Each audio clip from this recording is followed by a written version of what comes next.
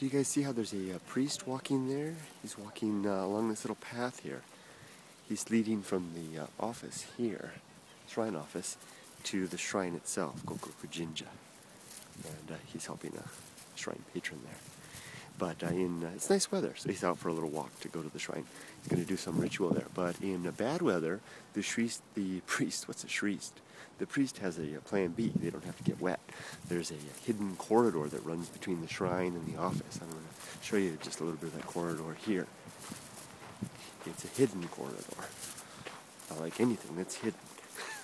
I like to say the word hidden. There it is. You can see an entrance to it, and it runs way back over there, and you can see some glimpses of it over here. A nice sideway to get to the shrine if the weather's bad. And we'll hear the gong pretty soon. He'll go over there and ring the bell for whatever ceremony he's doing. Side entrance.